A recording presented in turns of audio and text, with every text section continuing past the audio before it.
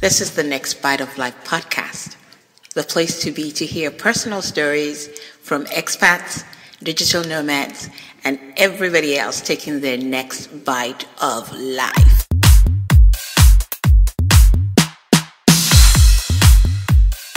Hello, everyone. Welcome to today's episode of the Next Bite of Life podcast. My name is Kem. Today, I have a very interesting guest who's going to tell us all about life in France and how she got there and everything else that's, from beginning to end. So I present to you Allison Lounes. Hi, Kem. I'm glad to be here today. Thank you for coming on. I am so excited to hear your story because, as you know, the podcast is for people who are willing to take chances and, go on to new lives. And I love to hear all about it. So let's start off by asking you, where are you right now? I am in a town called Villemomble, which is about 15 minutes outside of Paris. Where I have lived. I've lived in this particular town for about 5 years, but I've lived in the Paris area since 2009. Wow. So, I guess maybe let's go back to the very beginning. You're originally from the US, right? Yes, I'm originally from Boston. And I went to school in Boston. Oh, okay. I'm from Braintree, the end of the red line. Oh, yeah. I've been there. I went to school right in the city. So I'm like, for 10 years until the snow finally got me. And I said, oh, forget that. I'm out of here. Yeah. So wait a minute. You grew up in Boston. And how does a girl from Boston end up, were you always interested in travel? What piqued your interest as far as looking for a different life? I was. So my aunt is a scientist and she is a professor at Olin College in the Boston area. And she actually did a postdoc in the early 90s when she came to Paris to work in a lab for a year. I don't remember how she got interested in French and why she wanted to come to France. But basically, she came, I was about 6 or 7 years old, was just enamored with the idea of Paris. And, she brought things and she brought, one thing I remember she brought back is she had these little crystallized violet candies which are originally from Toulouse. Uh-huh.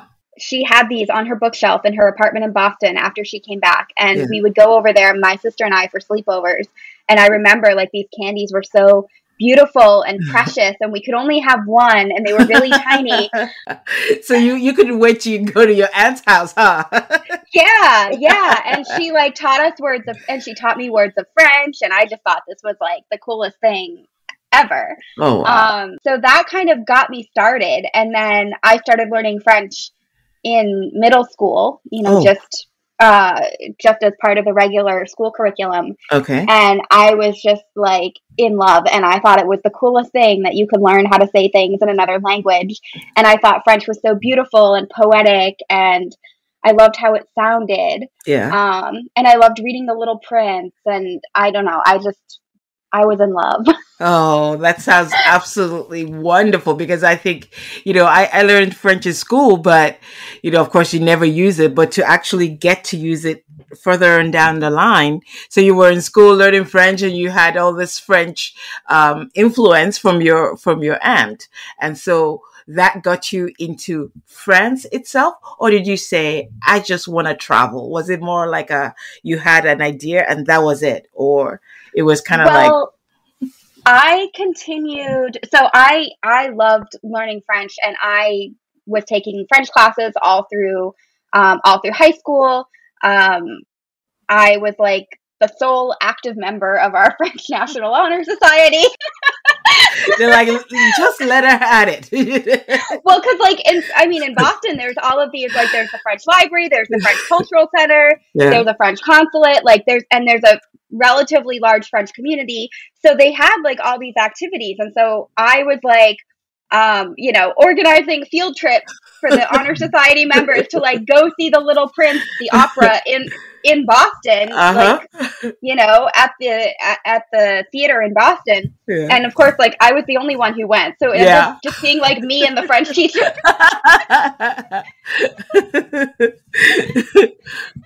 So I was like super enthusiastic about everything. And then I continued, like when I went to college, I was I took a bunch of French classes. I always knew I wanted to study abroad. Okay. And so my junior year, I was at Columbia University, and they have a program in Paris at Reed Hall. And so I did that program, and I was in Paris for 1 year. Oh, nice. And it was basically like everything I had dreamed of. Like I had a small apartment where I could walk 100 feet out the front door and stand in a place where I could see the Eiffel Tower sparkle at night. And I did that like almost every night. Exactly. And I just loved it. And it was a small program, and I felt like really close to and really supported by the administration in the program. You know, it was I think 5 women at the time who were running this program. And I felt like not weird for the first time for like being so into the French thing. Yeah. And they really supported me in like taking all the classes I wanted to take at the French university and having all of these opportunities. But at the time, I didn't really know, you know, how it was going to affect my life. And I just thought, well, you know, I spent the second semester basically thinking, okay, how am I going to get back here? Like, I have to go back to New York to graduate. Yeah. And then what? Like, how do I get back to France? Okay. And so I, you know, brainstormed all these ideas with my tutor. And I started putting together an application for a Fulbright scholarship to continue a research project in France. Now, what I didn't know at the time is Fulbright doesn't like to send you back to a country where you've already studied. So like I had this super amazing project. The guy at Columbia in the advisor office like told me it was one of the best projects that I had ever seen, and it just didn't make it even out of committee because Fulbright just doesn't. I learned this much later that they just don't support projects if you already speak the language and you've already studied in the country. Yeah, you know, they want to send you somewhere else. Exactly. It doesn't make it a hardship enough, right? Right. So what I ended up doing was I just applied to a master's program independently. Okay. Doing the project that I had put together for the Fulbright. I just did it as a research project, as a master's thesis, basically. And I supported myself by, at the time, you could apply for TAPIF, the teaching assistant program in France, even when you were a student. So I had done that during my study abroad year. I had taught English in French elementary schools, and then I applied to do it again when I came back to France. So that's, you know, a 12-hour-a-week job, and I basically did that plus the master's program during the first year that I was back.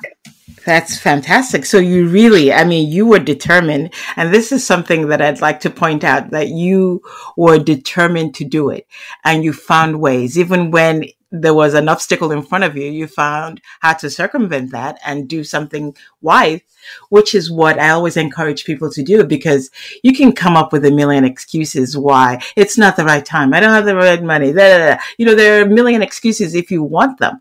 But here you are, you're saying, I couldn't do it the way I wanted and get this grant, but yet I managed to do it another way. And so, you know, you triumphed. Yeah.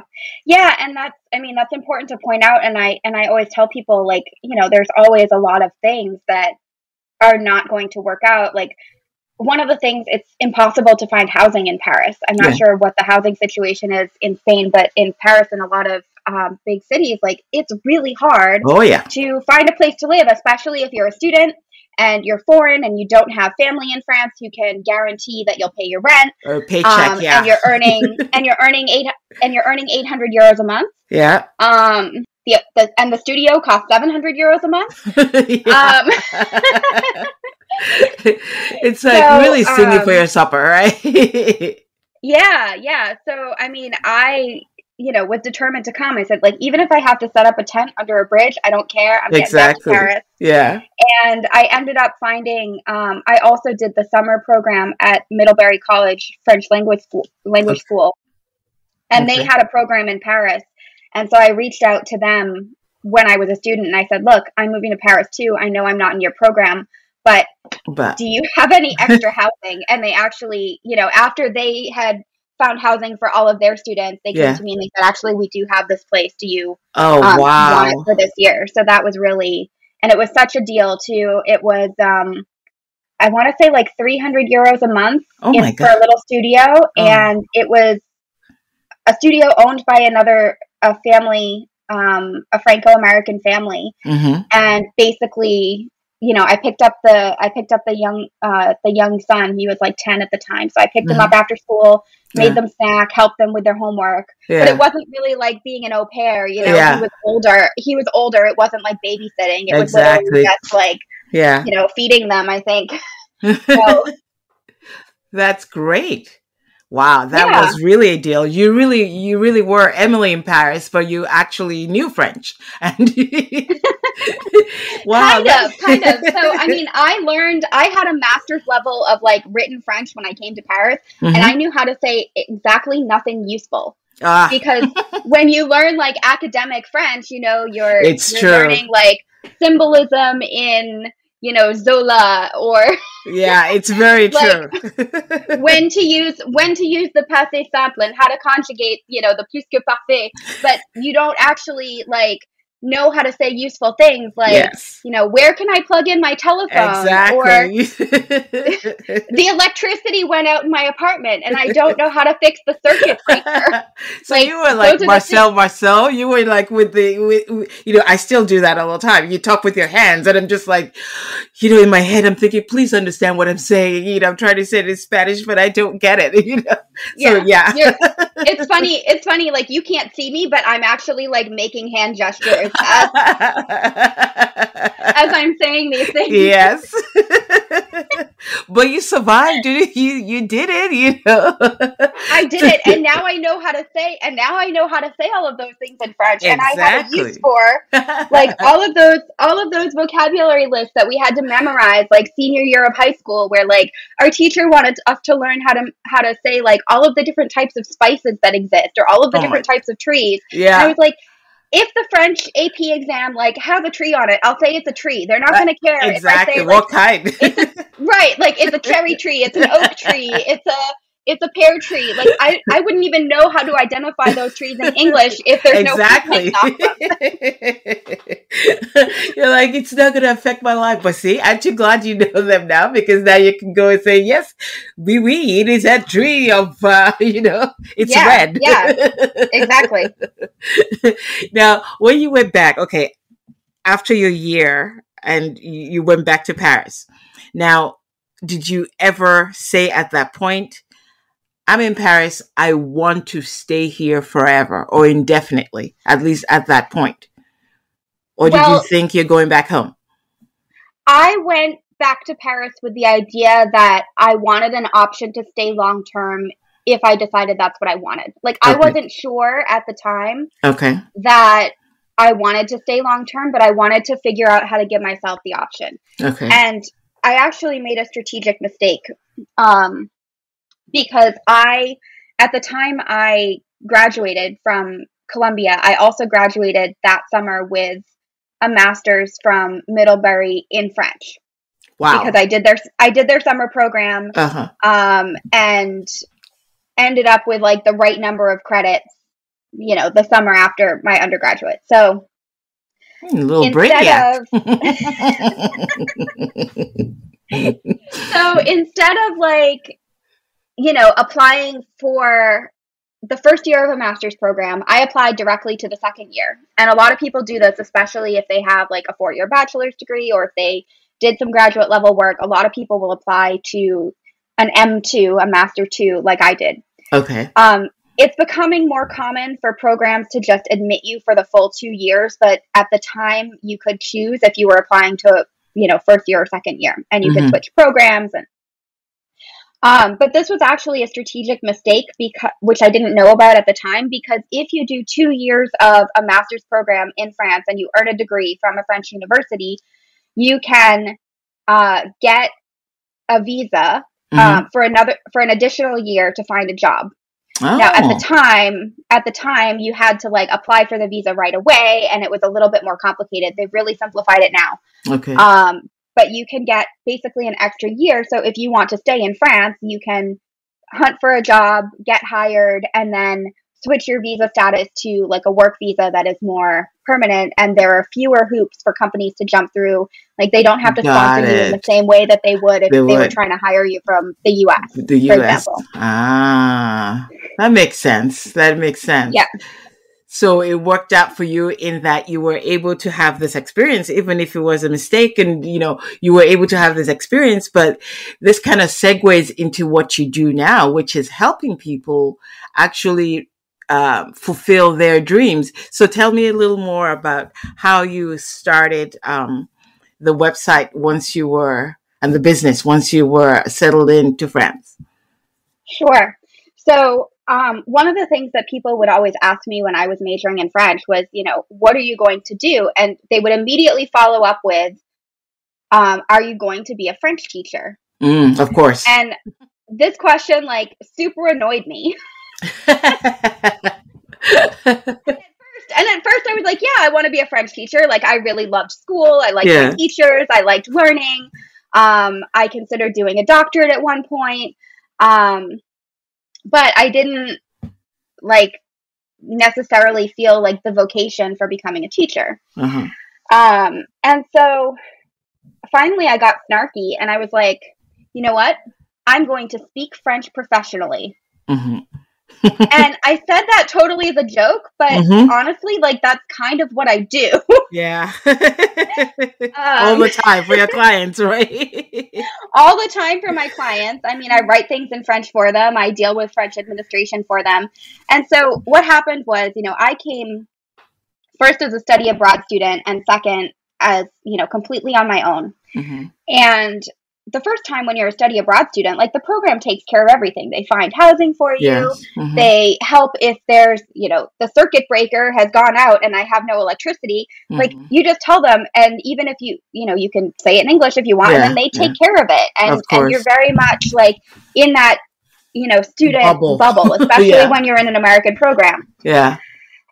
And so then when I came back, I did have the luck of the university helping me with the housing, but I had to do everything else myself. I had to enroll in university. I had to enroll in classes. I had to figure out my health insurance. I had to, set up my own phone contract, all of these different things that honestly, I had never done them in English. Of course, yeah. A grown up. Things are so much easier in the US, really. Well, yeah, maybe, but I mean, I had never adulted in the U.S. properly. I had been a university student, but it's similar. You're in the dorm and they fix things for you, and you don't have to, especially I didn't have to deal with immigration. Obviously, there are foreign students who do have to deal with those things, but so I started writing about how to do this because I thought, okay. I explored my options for graduate school after grad, or when I was a senior. Mm-hmm. I wasn't only looking at programs in Paris, but I looked at a couple of American university programs. I looked at continuing a master's at Columbia, a couple of other schools, and a master's degree at the time was over $40,000. Cash, no financial aid for master's program. At the time. Right, at the time. So I'm sure it's $60,000 now. I have actually no idea and I don't want to know. Exactly. And I hope you're sitting down because I came to France. I enrolled in a master's program, 1 year of tuition plus 1 year of health insurance as a student. I was 22. 452 euros. Imagine that. That's not even, no, I'm not going to date myself and tell you, I was a foreign student in Boston. I can't even tell you how much we were paying per credit. And it was pretty close to that just for one credit. Yeah. So imagine. 450 euros barely pays for the books for a class. Exactly. Right now. It's true. Wow. So, so I was shocked. I mean, I knew this going in too. I knew it wasn't expensive, but I was there's not expensive and then there's just dirt cheap, right?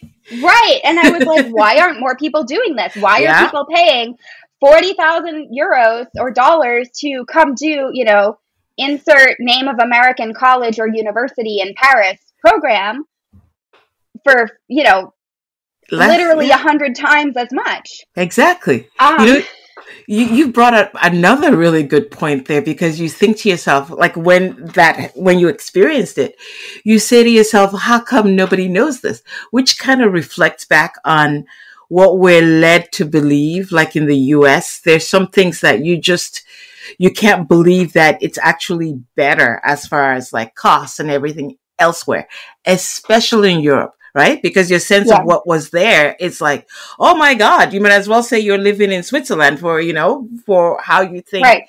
how expensive it is. So you question why and people doing this, and look where it got you. Yeah.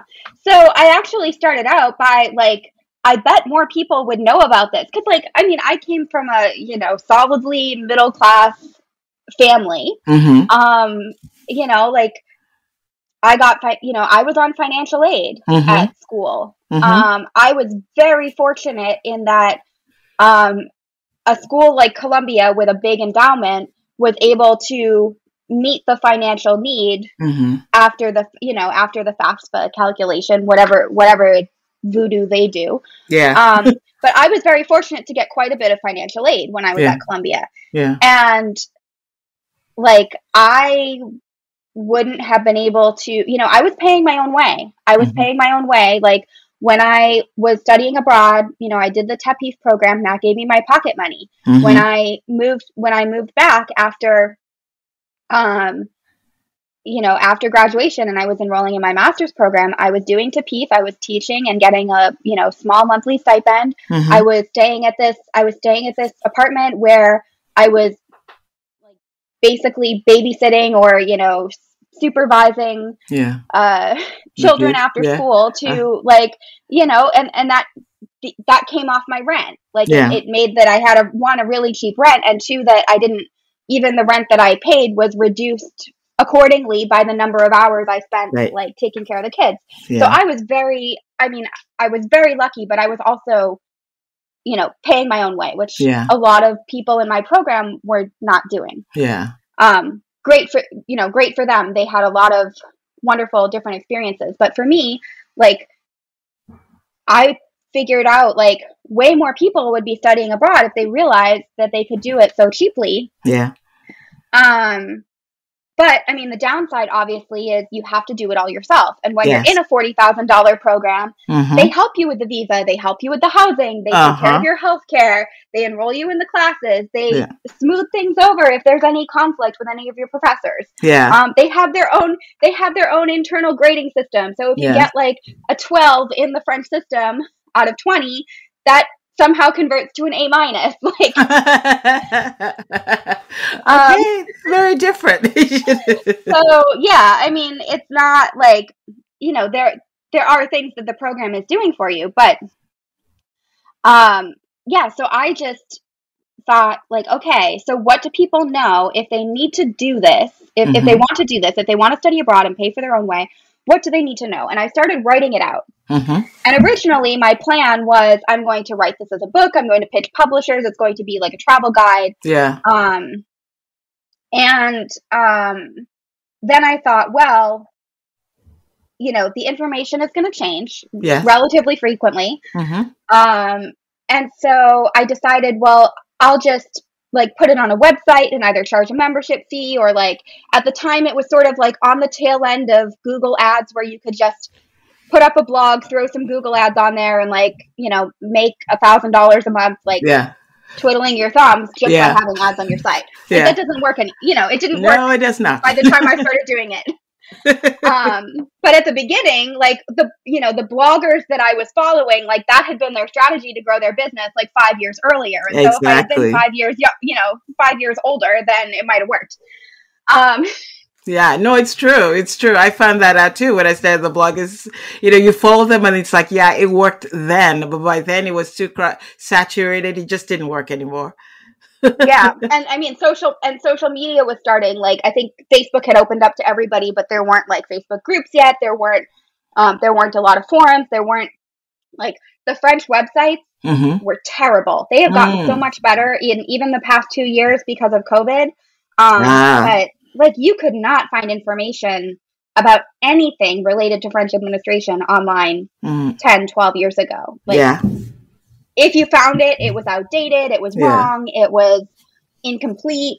And especially if you didn't speak the language and you Google Translate it, I could just imagine, or you even try to translate it.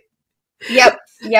So I started writing about how to do this, and I turned it into a website, and I kind of like sat on my thumbs for a bit and waited for the money from Google Ads to roll in, which didn't work, obviously. Yeah. So I kind of, started following like these different online business people and trying to figure out, how I could turn this into services, like I had a couple of books that I wrote. Like I think when Amazon first started letting you self-publish, I published a book or two, like a short book or two. Yes. One was called, How to Save $40,000 Studying Abroad in France. And at the time I was targeting like helping students with enrolling independently in French graduate programs and doing the student visa stuff. Okay. Now, the problem is when you are targeting a market or demographic who is trying to save $40,000 doing something, because they are poor students, they don't always have money for consultation. So like the first couple of years of my business, like I had a really hard time figuring out what I was doing wrong. And mostly like, I was meeting with people for free. And I still do that. But I was basically like, okay, we need to do this and we need to do that. And we need to do A, B, C in this order. And here's how you can work with me and help me do it. And so they would be like, okay, great, thanks. And then I would never hear from them again. And they would go off and do it themselves. Of course.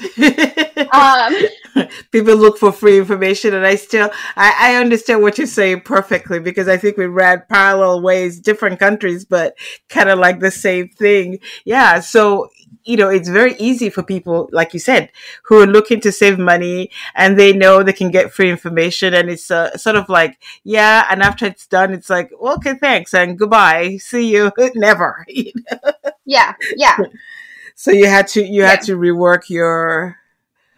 So I had to rework a little bit, like what I was providing, and I wiggled around a few different ways. One was like, I started providing like, packages of you could buy like 5 hours of administrative assistance from me, like for help with different, different French admin things.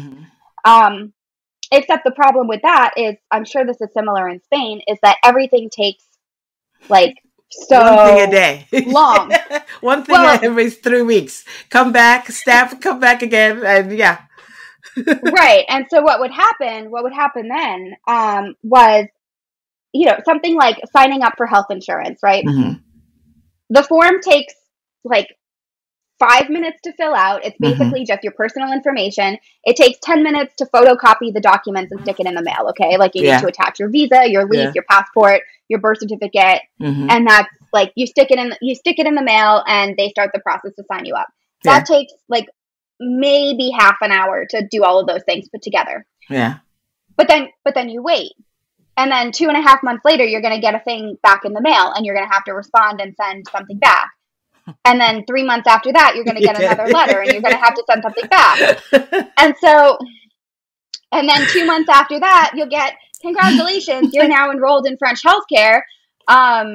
Please send us a photo for your card. And also, now you can start getting reimbursed for medical care. And so then there's other forms to fill out, like, okay, like here are the forms saying like who my médecin traitant is, like my primary care doctor. Yeah. So the paperwork itself takes a very small amount of time, but managing that for somebody through a period of 6 months or more, plus managing their emotions about it too, because like when people like I have clients even right now who are like, okay, we did this 6 months ago. Why don't I have a response? Yeah. Like, what are you like doing? It's up to you. And I'm like, right. Like, it's up to me. And like, dude, I can't call, like, you cannot do this. You cannot call the French healthcare number every day and say, is there an update? Why hasn't it moved yet? Like, exactly. What's going on? It doesn't Is there work anything that I can way. do? Can we speed up the process? Like, what's your name? Who's your manager? Can I talk to a manager? Like, that does not it doesn't work, no. at all. No. And so, like, I wasn't accounting in my pricing,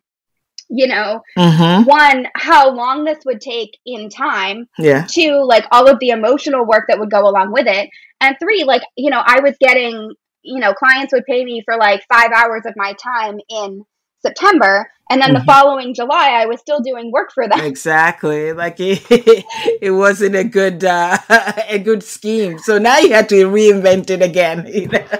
Yeah. So what I started doing, and at the time I also, like, I became an administrator of the Facebook group Americans in France. Okay. And over time, I became more and more active. Like, I was answering a lot of people, everybody's questions and trying to just really help. And I was seeing like hundreds of these different circumstances of people in different, going to different consulates, going to different prefectures in France, going to different, registering for healthcare in different regions, and all of these different things, and helping people with a wide variety of scenarios, and researching answers for them, and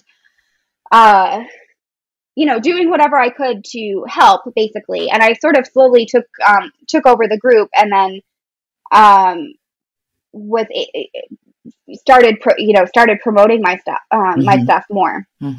And obviously the most questions we get about anything are visas. And so in 2019, I had started helping other people with other visa issues.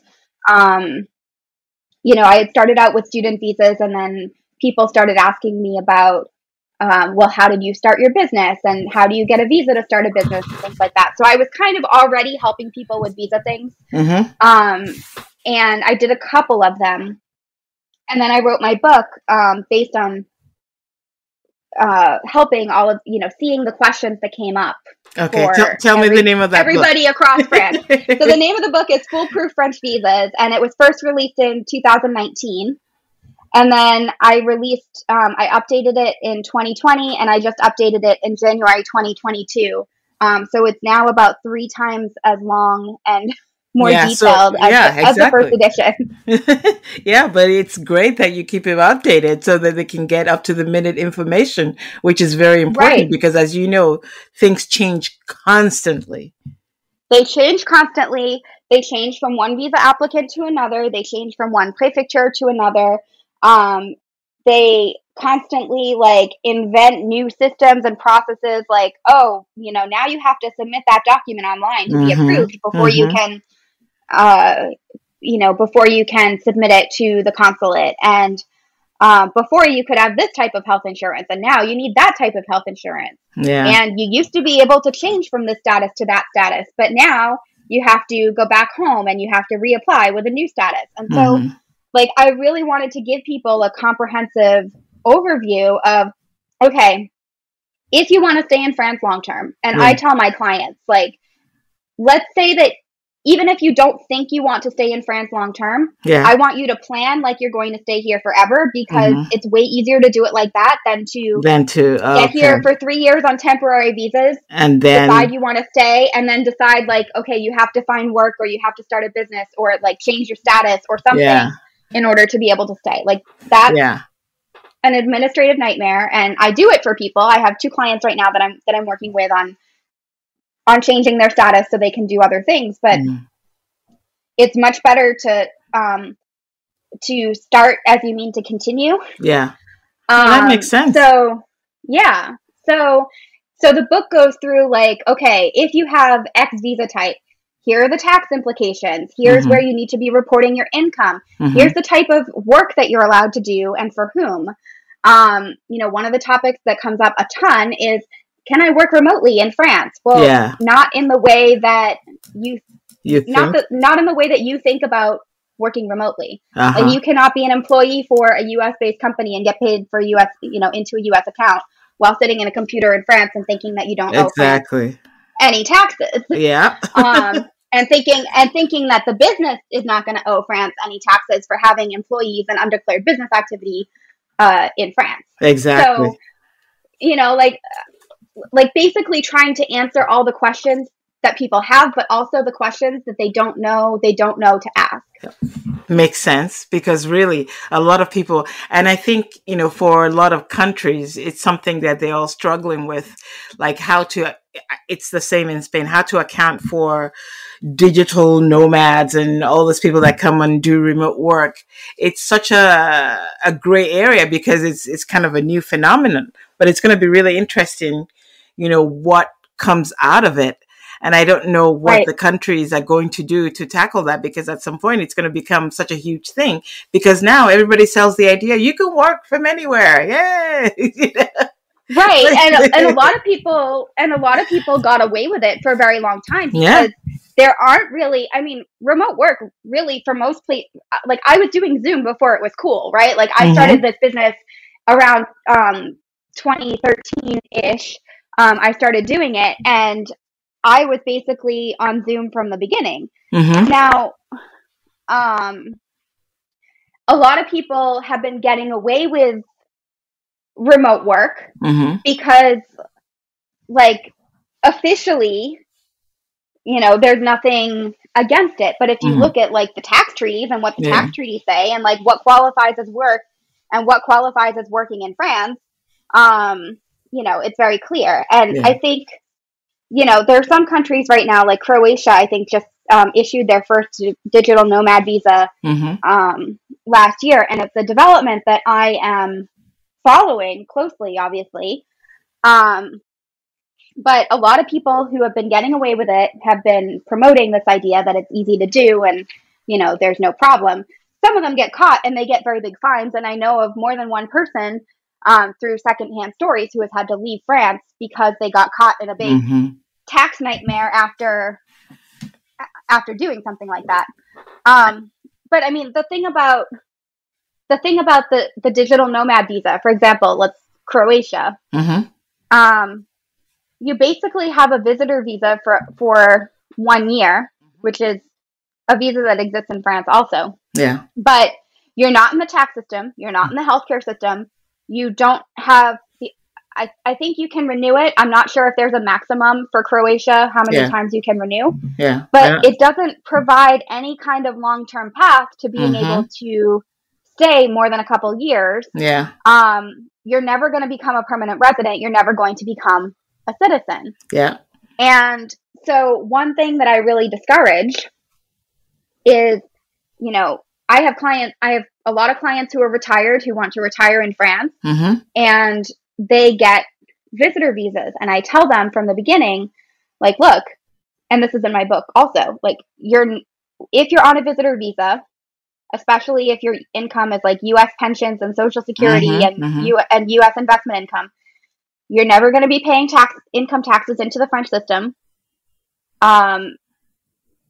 You're basically never going to, like, meet any of the requirements for applying for 10-year residency or naturalization.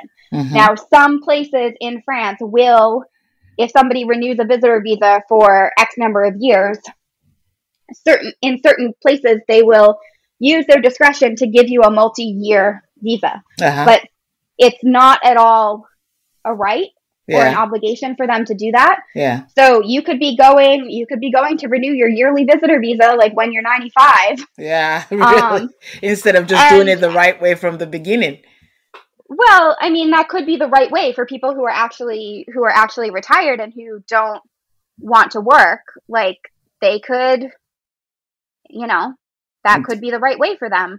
Yeah. But, they're never going to get a French passport if they never paid income taxes into the system for at least a couple of years. So I really encourage people to think twice. Like, if you think you want to stay long term, are you giving yourself a path to residency and a path to citizenship if that's something that you want to apply for. Exactly. So that's something that like there's 27 visa types covered in my book.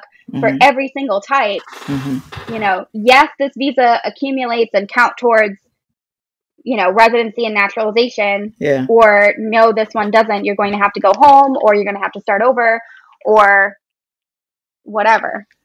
And that book again is called Foolproof French Visa. So it sounds like a good read for anybody who's thinking about doing this. And it's part of your information as to like what you need to get yourself there.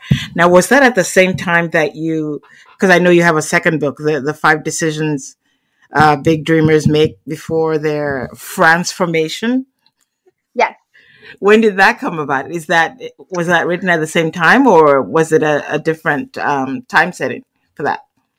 It was written after the first edition of Foolproof French Visas, and I wanted to write something a little bit more inspirational. Okay. Because I think what can happen is like people, you know, like me, Americans who want to move to Paris, like we do so because we have a love of France. Yeah. I think, you know, it's we as Americans, like we really romanticize France and living and the French, and I mean they're kind of like our older sibling that we, you know, we love to hate them, but I mean we love them. Yeah. And you want to experience it. Yeah, and I mean and our histories are profoundly linked. I mean, the United States would not have won the American Revolution if we hadn't had the support of the French Navy, and Lafayette. Yeah. And then I learned this. We were at the Normandy beaches a couple of weeks ago, and during World War I, when the Americans landed on French soil to go to the Battle of the Somme, Pershing said, "Lafayette, we are here." And then there's, you know, obviously the D-Day landings where 6,000 Americans died on D-Day, and 134,000 Americans died in the Battle of Normandy, the 3-month battle that ended in the liberation of Paris. Yeah. So, you know, and don't forget the Statue of Liberty as their thanks, right? and the Statue of Liberty. So, you know, the French are the oldest and deepest allies of the Americans, but I mean, we are also the champions of the French, and you know, we don't always agree, and I think there are some cultural differences about friendship between you know, Americans tend to think like, okay, if somebody is your friend, they're always supporting you, whereas the French concept of friendship is more like, okay, you know, if somebody's really my friend, then I need to tell them when they're being stupid. Yeah. Yeah, they're a little more forthright then. Right. Yeah, like there's definitely like in France, if somebody's truly your friend, like you're going to correct them, or you're going to say like, hey, you're being an idiot right now. Yeah, exactly. And so that, like, you know, that causes a little bit of conflict, I think, between our two countries. And, you know, we remember the era of freedom fries. Yeah, exactly. In the early 2000s, but I forget where I was going with this. Oh, I was talking about my book, my other book. So I just wanted to write something a little bit more inspirational that, like, you know, if you are a person who has a dream of moving to France and you're going to be pursuing this dream, like there are going to be a lot of challenges along the way. Like you're at some point, you know, you're going to have some French administrative thing that is just not going to work, and it's going to really frustrate you, and you're not going to be able to figure out why, and it's going to take 6 months for no reason. Yeah. And, you know, and you're going to get to France, and things are going to be great for the first year, and then, you know, you're away from your family. You're in like Paris where it rains all the time in the winter and it's kind of Mm-hmm. depressing and it gets dark at 4 o'clock. Exactly. You know, you're going to get frustrated because, you know, there are these cultural differences that you just don't understand, and Mm-hmm. you can't figure it out. And then you're going to go on a group for support, and like some, you know, idiot who's been here for 30 years is going to say, well, if you don't like it, you just have to go home. Exactly. Like, come I hear on. that all the time. Like, yeah. And I outlaw that. I outlaw that in my group. Like, Yeah. I give people warnings or even potentially kick them out for saying that in my group, because everybody gets frustrated. Like, you know what? France is kind of a hard place to live. Like, the French can be, I love the French. Mm-hmm. I just, you know, told you how much I love the French and love living in France, but French people can be really obnoxious and difficult at times. Yeah. But you've got to, and I mean, I'm sure that I can be really obnoxious and difficult at times. So, exactly. you know, you can love living in a place and love the people and still like, yeah, exactly. You know, want to vent your frustration, like, among people who have experienced the same thing. So exactly. They just don't realize that. I think, they get jaded, and it's sort of like they take it out on everybody else that's still looking to move. And that's normal for every place. And it's so nice that you have this book saying, look, it's going to be like this, but you can do it. You know, you are like the champion of encouragement, which is great. Yeah. And I mean, I really started a couple years ago, especially during COVID, because my business, I released foolproof French visas in September 2019. I think September 1st, 2019. And I mean, honestly, like, that was the best thing that happened to my business, because like all of these people bought my book. They really felt that the information was comprehensive and that they could trust me to provide accurate information and to help them through the process. And so I started getting like a lot more clients than I had previously, who wanted my help specifically because they had read my book and knew that I would support them. Yeah. And then COVID hit. Yeah. Like March 2020. I literally had I had one client go to her visa appointment on like March 4th. She got her visa back in the mail on March 11th, and March 13th, everything shut down. And then I had another client who had her visa appointment on March 12th, and March 13th, everything shut down. Her passport sat in the French embassy in Washington with her visa application. Jesus. For 453 days. Imagine that. I think I would just die, you know, because there's something you need to have next to you, you know, within eyesight all the time. Right. And so, so March 13th, everything, like, borders shut down. Visa applications reopened for Americans on June 9th, 2021. So it was 453 days. I believe I did the calculation. I met with clients on June 9th to make their visa appointments. But yeah, I mean, I was getting new clients throughout that whole time. I actually had the best year in my business when France, you know, to that point, when France was completely shut down. But I mean, putting out that positive, you know, inspirational book and really thinking about what it meant to support somebody through their dreams like that, really helped me to be able to sort of provide that container for all of those clients who were really struggling during that time. Like, you know, I want to move to France, but all of a sudden, like, it's on hold. It's on, you know, we don't know when the border's going to open up. Like, we don't know. There were so many changes to travel regulations during that time. Like, you know, even French people who lived outside of France couldn't travel into France at one point. And yeah, I mean, it was just really, really hard for a lot of people, but at the same time, like, you know, it was different from people who are traveling, right? Like, if you're planning to travel on a trip to Paris and it gets canceled because of a global pandemic, like, you might not book that trip until 5 years later. Exactly. But if your lifelong dream is moving to France, then, like, almost every single one of my clients was like, as soon as things open up, like, you know, I'm at the first visa appointment. Exactly. Because really, I think that lockdown and the whole world stopping really you know, stimulated a lot of minds, because before COVID, you were like, it's a dream I have. I'll do it someday. I'll do it someday. But I think what COVID showed us is that you really can't plan for tomorrow as much as you think. Exactly. You don't know what's going to happen. And then you're thinking, should I stay in my safe little cocoon, or should I venture out and do something that I've always wanted to do forever? Because nothing is guaranteed. And I think when people have that much time to think, you think to yourself, you know what? I gotta do it, because Yeah, really, yeah.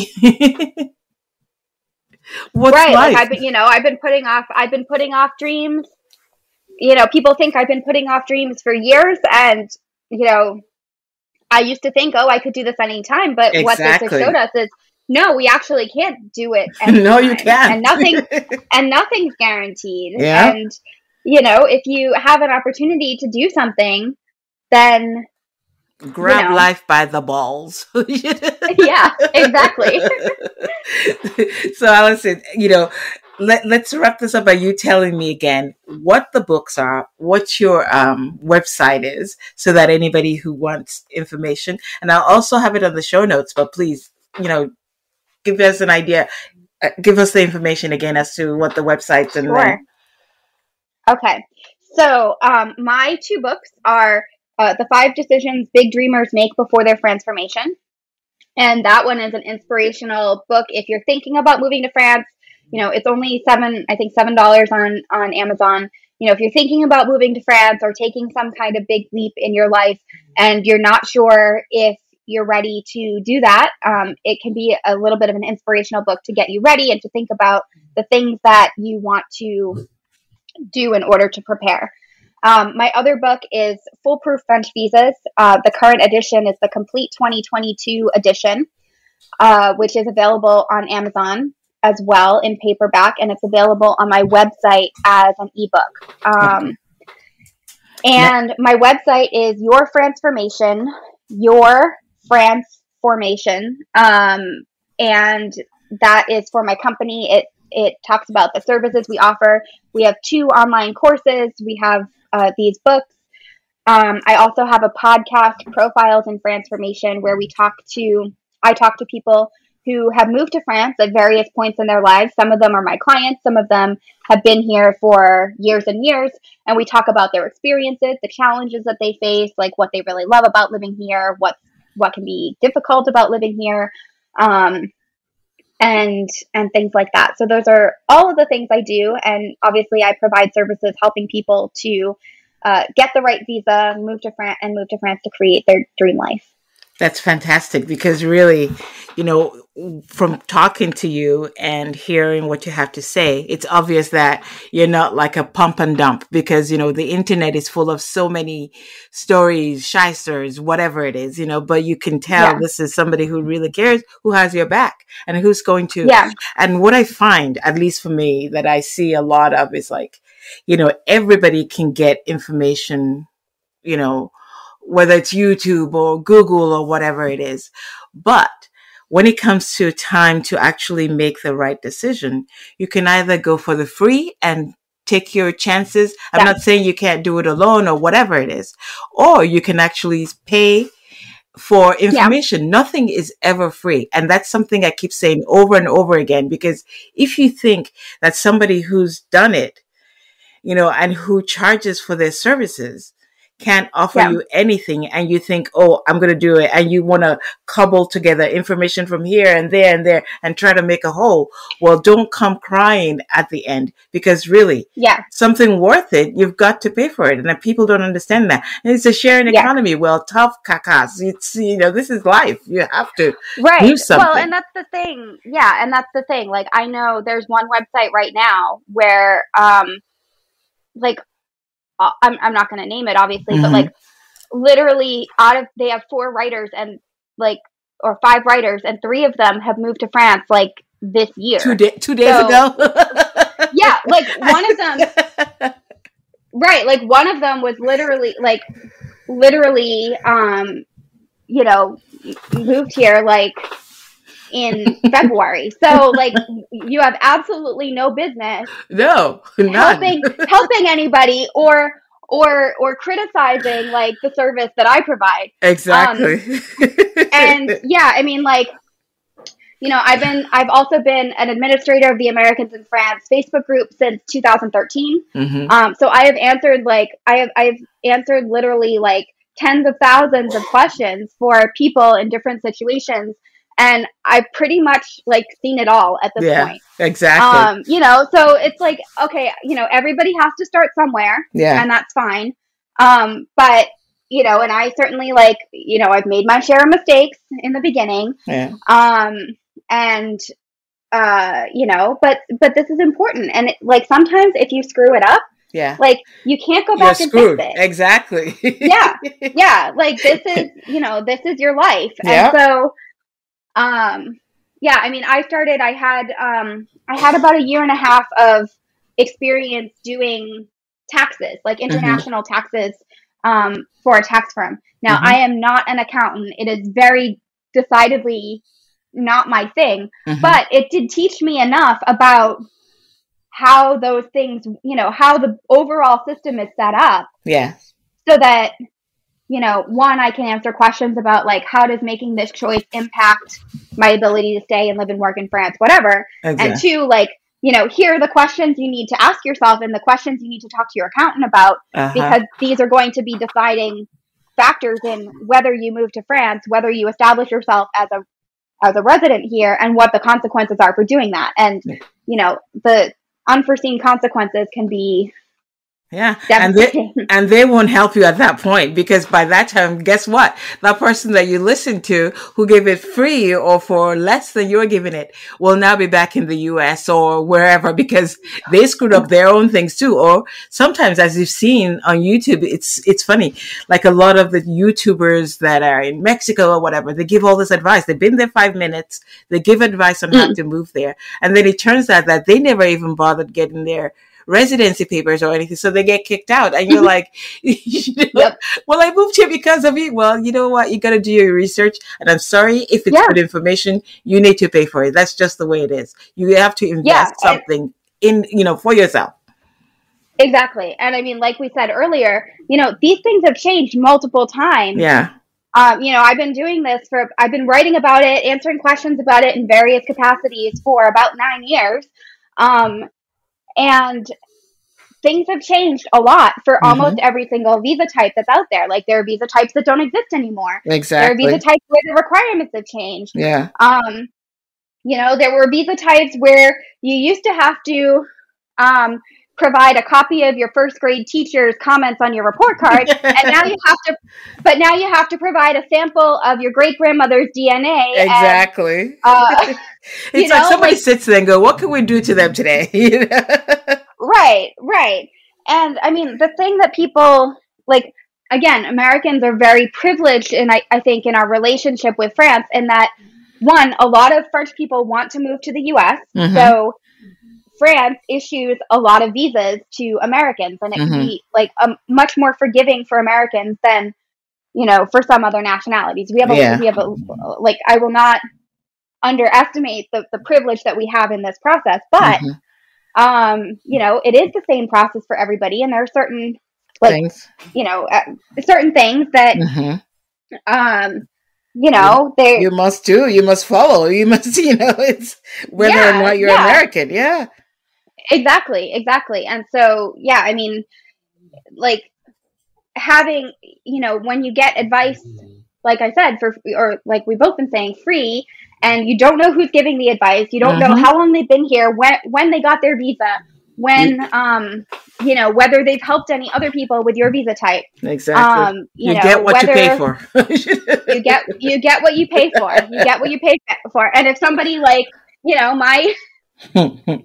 somebody, again, I won't name names, like, somebody like bought my book and then was like doing a YouTube video series of, like, there are 27 visa types. Exactly. Go through all of them. I'm like, okay, well, I guess like imitation is the highest form of flattery, but like, come on. Exactly. But who's going to get screwed in the end? So everybody listening, if you have Right. your dreams of moving to France, I mean, this is a great resource for you right here.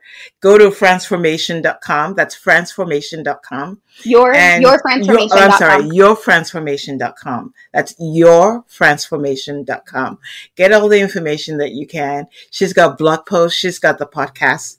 You can get in touch with her. And if you're serious about moving to France, this is invaluable to you as your resource and your person, your go-to, and somebody who's going to have your back through the whole process. And so definitely check it out. And Allison, thank you so much for being on the show, because, you know, you have provided really, really good information for people, and anybody who's wise will do their homework and their due diligence and know that this website of yours and the books that you have are great places to start their research. Okay, great. Well, thank you so much. It has been really fun. And yeah, I will look forward from hearing from anybody who would like to pursue their dream of moving to France. Great. I want you to have the best transformation and Franceformation. I love the name, by the way. Thank you.